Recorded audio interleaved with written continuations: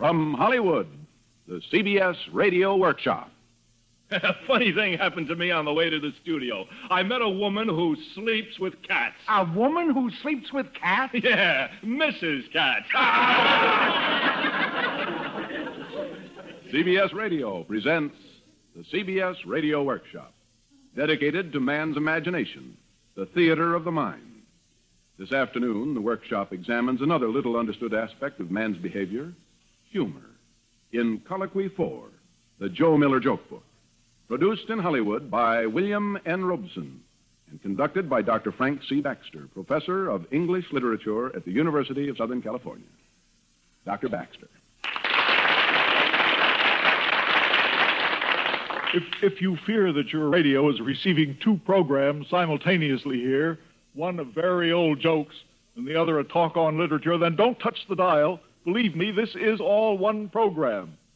Now, my own interest in the ancient wheeze is a scholarly one, stemming from the fact that jokes have always had a very real part in literature, at least as long as we have the spoken word.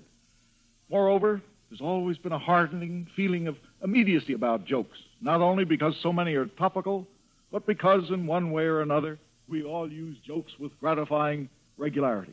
Some of us tell a joke to fortify a point we wish to make, to entertain, to enhance ourselves, thus, in the opinion of others.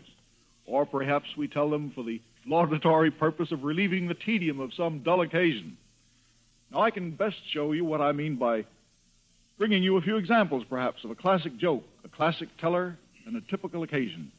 Let's start with a man who's almost a semi-pro in the field, the after-dinner speaker. Friends, put away your watches. I'm not going to talk for an hour. In fact, the brevity of my remarks reminds me of what Abe Lincoln once said when his tailor suggested maybe Lincoln's legs were too long. No, Sam, the president said. I reckon they're just long enough. They reach the ground, don't they? And all of us have met this next fellow, the self-appointed life of the party. Hey, you heard the latest story about the farmer's daughter? Well, the farmer did, and now she can never darken his door again. Even learned men with professional degrees use jokes tellingly. As, for example, now, the glib and successful trial lawyer. Ladies and gentlemen of the jury, I assure you I'm implying no criticism of my worthy opponent who found it necessary to address you for 2 hours and a half. But he did put me in mind of an old farmer they say Andrew Jackson came across one day. It seems the farmer was feeding his mule one piece of straw at a time. Neighbor, old Hickory finally said, feeding your mule that way, isn't that going to take a long time? Well, General, the rustic said slowly, reckon it will. But what's time to a stupid old jackass? Yes. And let's not overlook the determinedly cheerful wife who feels she has to greet her husband gaily when he returns from a grueling day at the office. Now, Henry, just lie back there and relax while I tell you. I heard the funniest story today. Okay. Do you know what one merry-go-round horse said to the other merry-go-round horse, Henry? Yeah. Let's get off this merry-go-round and get married. I'm sick and tired of going around with you. Oh. And finally, the man whose living depends on telling jokes, the comedian. Hey, buddy, do you know why cream costs more than milk? No, tell me, my boy. Why does cream cost more than milk? Because, stupid, it's harder for the cows to sit on those tiny little bottles. And there, happily, there ends our illustration. Now, admittedly, these were old jokes. But if you make the common error of classifying them as Joe Miller's, you're wrong. They're much older. Every one of those jokes, in one form or another, was already old before Joe Miller was born. Oh, Professor, are you trying to tell us that there actually was a Joe Miller? Yes. Though the records are unclear as to the year of his birth, we do know that he died in London in 1738. Oh, I get it. Joe Miller lived. It's his jokes that died. Oh, on the contrary, Joe Miller died. His jokes live on forever. But I'd always heard Joe Miller was, sort of a myth, an excuse for a bum joke. No, Miller was an actual person. But oddly enough, not only did Joe Miller never utter a joke himself, The book bearing his name was published more than a year after he died. Oh, come on. You know, I think Joe Miller's still alive, and he's on my payroll as a writer under an assumed name. He's my brother-in-law. Dr. Baxter, you made some pretty fantastic allegations. Are you able to prove any part of them? Well, yes, Counselor. It happens that I have with me several monographs written by Joe Miller's own contemporaries. In a court of law, Doctor, that would be inadmissible as evidence. It's hearsay. Out and out hearsay. However, since you claim he's dead, acceptable proof would be the corpus itself. Now, that's pretty ridiculous, isn't it? Even for a lawyer? It isn't quite as impossible as it might at first seem. Oh, now what sort of mumbo-jumbo is that? Either you can produce Joe Miller or you cannot. You know, I don't see why I shouldn't try to produce him in this Bridie Murphy age of supersonic animation, automation, mechanical brains, technology more baffling than Merlin. Even though I do not pretend myself to be a pure scientist, merely a sometime student, this cause is a worthy one, and the end, if I succeed in materializing Joe Miller, merits the means. And the means are never very far away these days. Now, here beside me, I just happen to have a mammoth mechanical brain. I insert this punch card in it. I depress button A, so. I throw the switch marked go, go, go. And behold, we get... Joe Miller here. Can you read me? Yes, Joe, we read you 5 by 5. This is Dr. Frank Baxter of the University of Southern California. Ah, yes, Doctor. Is there some service I am able to perform for you? Some forgotten speech of Will Shakespeare's or Ben Jonson, perchance? No, Joe, not today. But right now, I'd like you to drop down here. It is down, isn't it, Joe? There it is. Good. Well, then, would you drop down for a few moments? Provide the answers to the questions I have for you? Well, so be it, good doctor. Can you direct me to your meeting place? Well, now, let's see. Let me focus. Yes. Now, go past that first thunderhead on the left, turn sharp at that fluffy gathering of cumulus, and then slide down the slightly tarnished rainbow. Straight ahead. Ah, yes, friend Baxter. I see it now. Roger, Wilco, and out.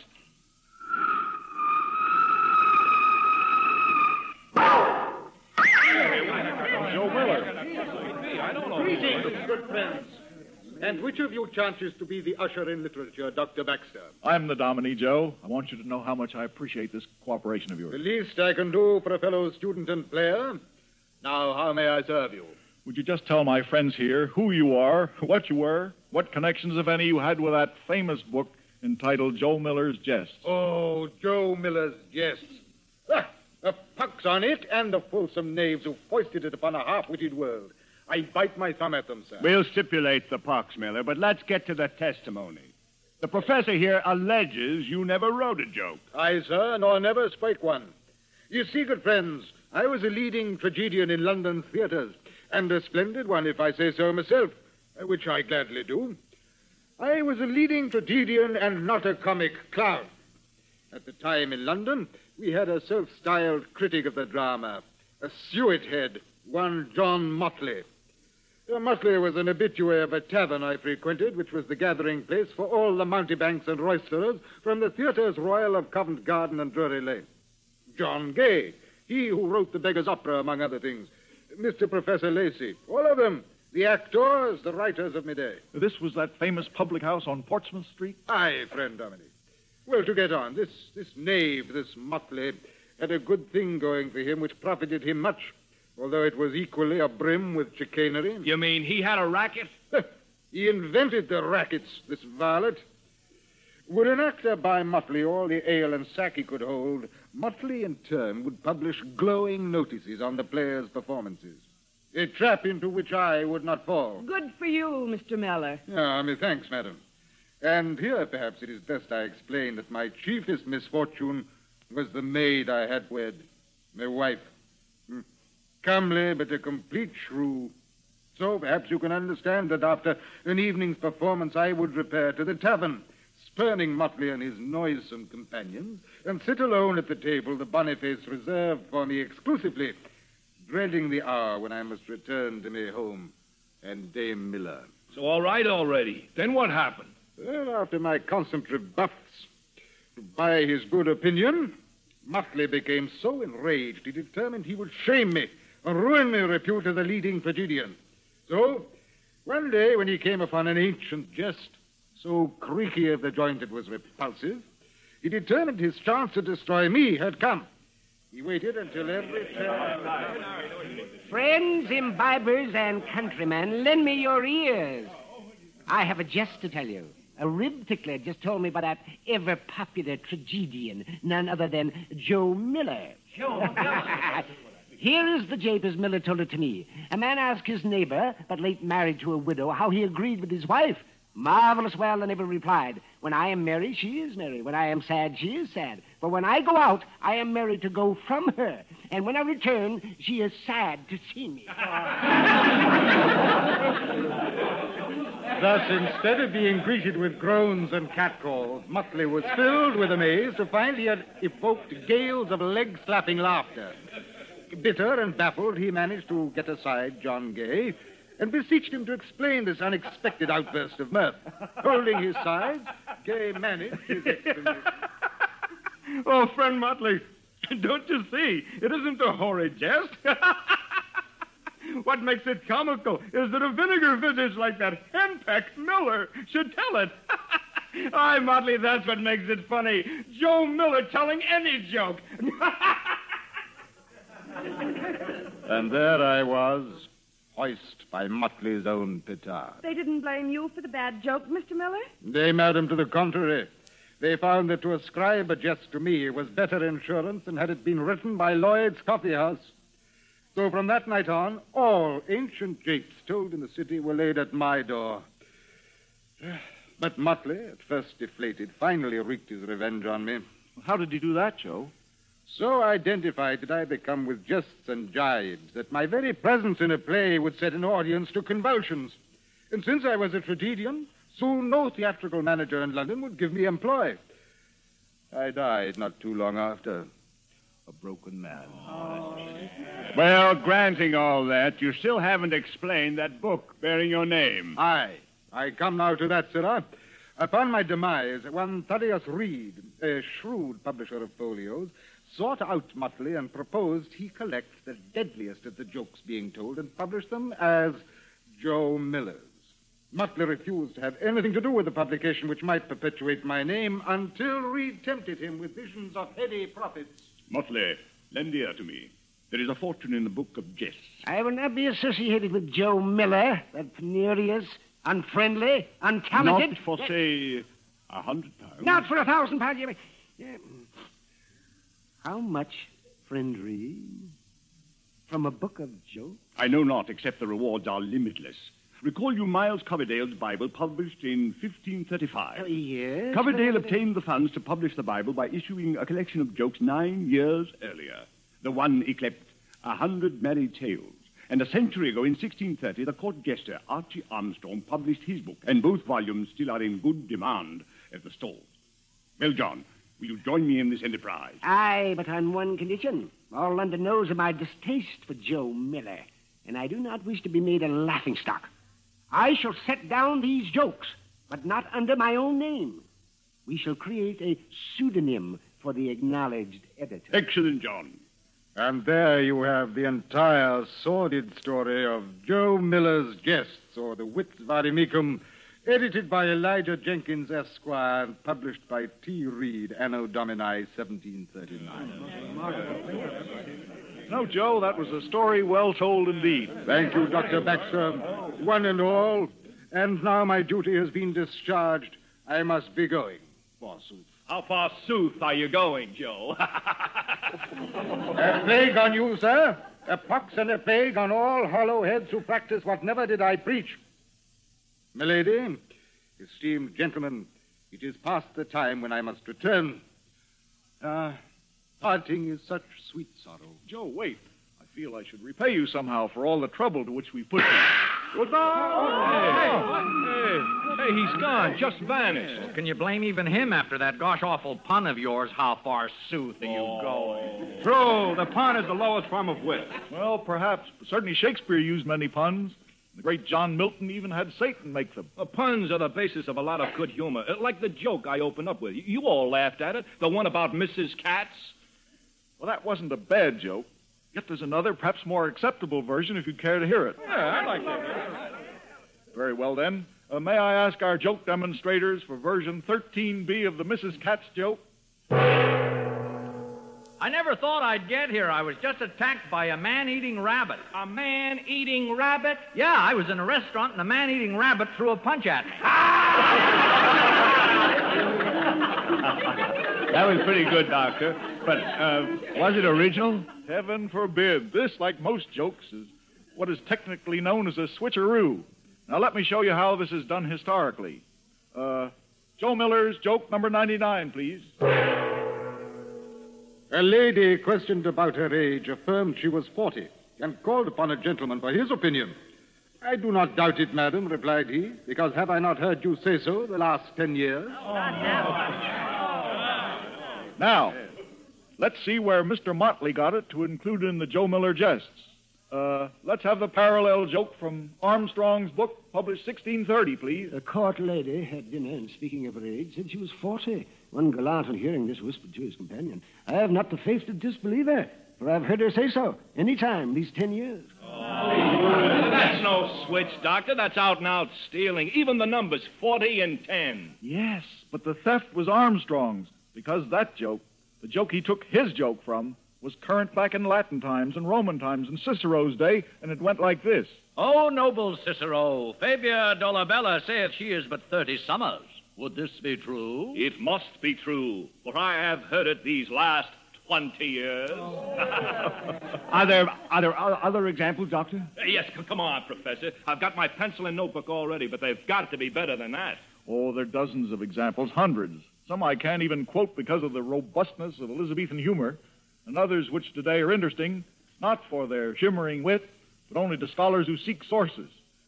There's several jokes appearing in The 100 Merry Tales, printed in 1500. That's a book that Shakespeare knew and referred to, by the way. The 100 Merry Tales of 1500, there are jokes there, as well as in Archie Armstrong and Joe Miller, all similar, if not the same, and few of them are funny today. Well, if they were funny once, Doctor, why aren't they today? Let me give you one final example.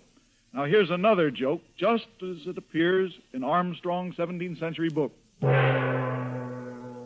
Two Dutchmen, one very tall, the other of exceeding low stature, were walking together. A pleasant gentleman, seeing them, said to his friend, Yonder go High Germany and the Low Countries.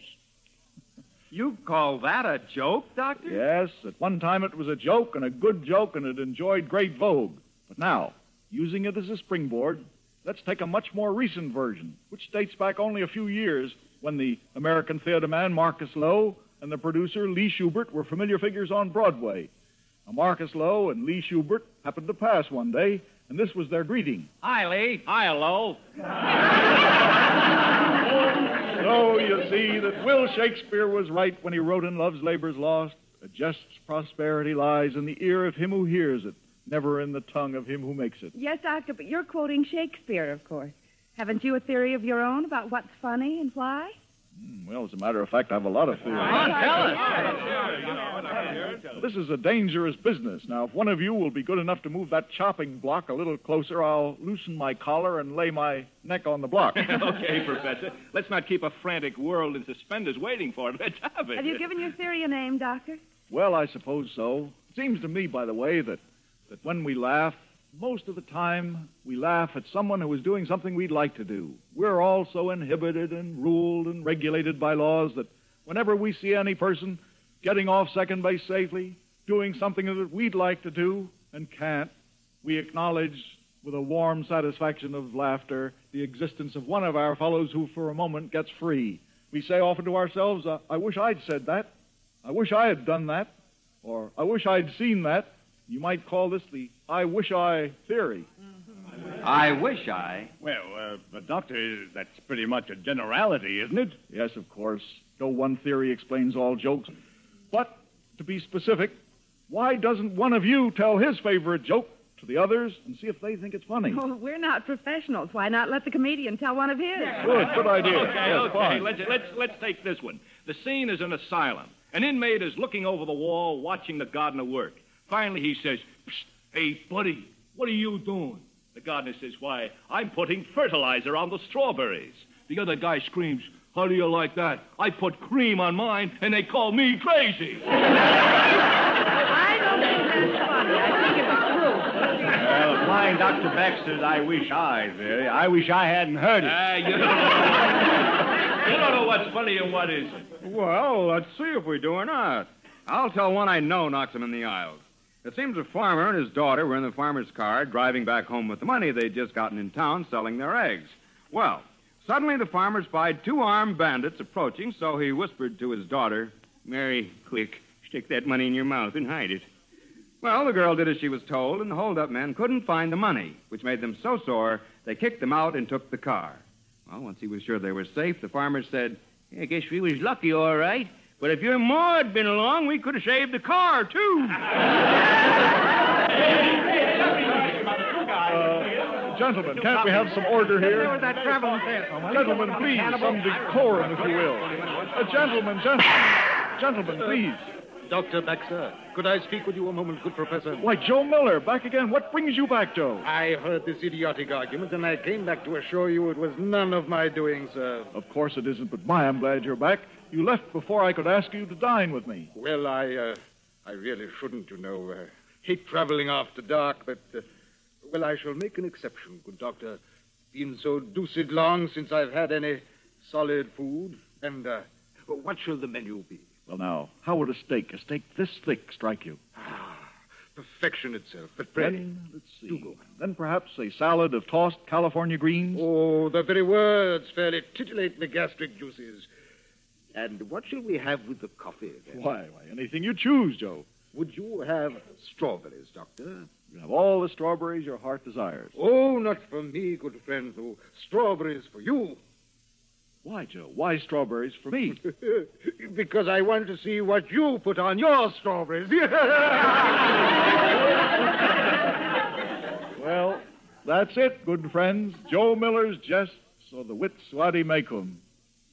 Oh, may Joe and his jests both leave us and rest in peace.